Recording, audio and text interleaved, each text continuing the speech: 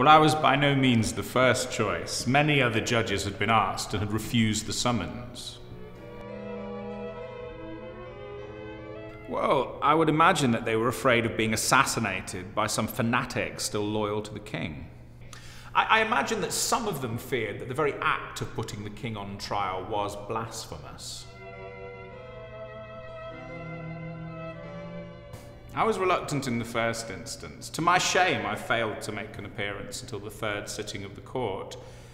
I will admit that I was afraid of being murdered, but when I took my seat in court, I made my own precautions against assassination.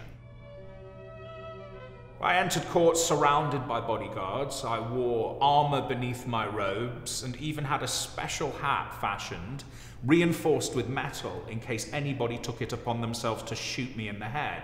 But once I'd taken my seat and the court was in session, I committed myself to the task in hand with perfect integrity.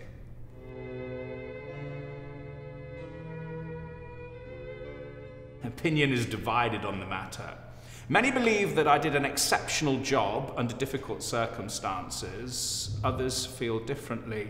The clergyman Thomas Fuller said of me that I was a man of execrable memory. Well, he was smaller than I had anticipated. He was stubborn and he was obstinate. He would not take his hat off during court.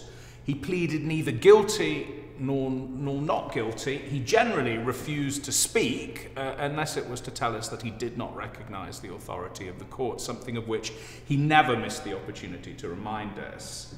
When I passed the final sentence of death, then he had something to say. But by that stage, I'd had enough of the king and would not let him speak.